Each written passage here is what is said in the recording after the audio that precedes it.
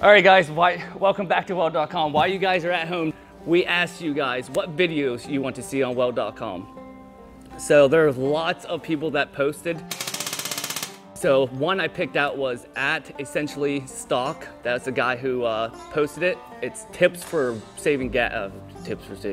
But it's tips for saving gas. So I'm going to be showing you guys 4 different ways to save gas. The first problem I see is having too much CFH. When your ball's up here like this, up in your ball tube, it's bad. Basically stop, let go of your trigger and put your gun down. When I'm talking about the nozzle sizes, it's 5/8 is the ID.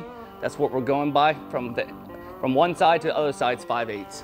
The minimum you want to run is 22 CFH, typical 30-35, and the max you want to run is 55 CFH. I never run up to 55 CFH, but that's the max you can run out of that 5/8 ID nozzle. So the general purpose, like short circuit, flux core, I usually run 30-35. Spray, I'm up there at 40. So that's the 5/8 nozzle. The hobbyist welder, like the 3/8 nozzle, you generally want to run the minimum is 15 to 18 CFH. The typical is 25 to 30, and the max they want you to run is about 35 to 40. So you don't need to run that high, because if you run high, you're going to produce a bad weld. It's going to cause turbulence, and it's going to suck the atmosphere into your welding envelope. So if you want to save shielding gas, run the correct CFH on the nozzle you're using. Tip number 2 to save gas is pre-flow and post-flow, knowing when to use them and how to use them. On the pre-flow, I usually set at 0.2 of a second or half second. When you pull the trigger, as soon as that arc initiates, I already have my shielding gas, my 75-25, surrounding that arc. All right, it basically pushed all my contaminants out of the way. So I know I have good shielding gas right in there already. On the post flow, you don't need 10, 20 seconds, 30 seconds, whatever. You don't need to max your machine out. It's unnecessary. When you're welding on carbon steel, you're spraying or short circuiting, you only need really 2 to 3 seconds at the most. On carbon steel, I mean, that's it. Stainless steel, I would run a little bit longer because you want the stainless to not blue on you. So all these newer machines, most of them have memory saving functions. Let's say you just got done welding carbon steel. You got your pre-flow set, your post-flow, wire feed speed, amps, whatever, all that set. Well, you go into your memory section and you hit save function 1 or save memory 1. So that's all set. So you don't have to go write that down. So that's another quick way that you could have everything set and keep on the move and help save gas too. All right, if you still feel like you're wasting gas, check for leaks. That's tip number 3 is check for leaks, okay?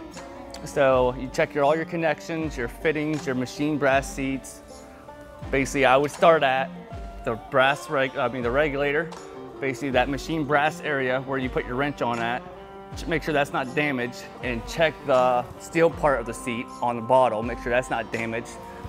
Basically, you're looking for like a little nick where it's been machined nice and flush and smooth. And the second one from that would be the connection of the hose. That little brass connection, you want to make sure the threads are not damaged, everything's seating nice. Take a little leak detectant, squirt it over there. Then the next one would be the crimp hose onto the on the hose bib or onto the fitting. Basically, you want to make sure that's crimped nice and tight. Make sure that the hose clamp is not over tightened. When you over tighten the hose clamp, it like digs into the rubber. So sometimes you got to check for that. So check with that leak detectant. And on back of the machine, you got a little machine seat too there on the machine fitting and on the hose fitting. You want to make sure there's no nick in there or nothing. And make sure you connect them together right, nice and snug. You don't want to over tighten them. Then actually there's a nut on the inside of the machine. You got to take the cover of the machine off. If you still have a leak, you basically take the cover of the machine off, and there's actually a nut where you screw your hose in on back of the machine. It's holding that fitting on. You basically want to make sure that nut's tight, because it will loosen up, and you actually will leak gas on the inside that feeds from your inside your machine to your wire feeder. Then the lastly thing I would check is the O-rings on back of your MIG gun, your tail end. Make sure your O-rings are all nice and good, not ripped. You want to make sure your gun's shoved up inside there really good, all right? All right, 4th and final tip is surge regulator. This basically, what this is basically when you're pulling your trigger on your MIG gun, you get a blast of gas. Well, that blast of gas is from between your solenoid and from your regulator. Well, that pressure builds up. There's actually pressure, even though it says CFH on your regulator. You're actually building about 80 PSI in there.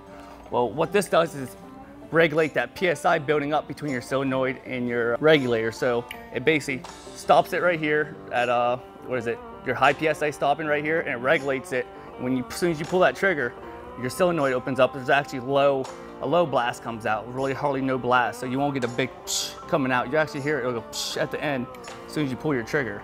So it eliminates all that high blast coming out of argon coming out, or 75-25 or whatever. So this mounts very easily, mounts right underneath the regulator with two adjustable wrenches within seconds. So that's where this mounts. This might not be good for a home hobbyist because it runs about 150 bucks, but if you're running a bigger shop with multiple welders, it's probably essential to run it. Thanks for watching Weld.com, guys. If you guys got any comments or any questions, drop them in the comments below. Let us know. We're always watching the comments. We'll reply fast as we can back to you guys. Make sure you guys are always watching new episodes Monday and Friday. Stay safe out there. All right, stay healthy for sure. Thanks for watching Weld.com. Learning is key. I'm Man Cub. Thank you.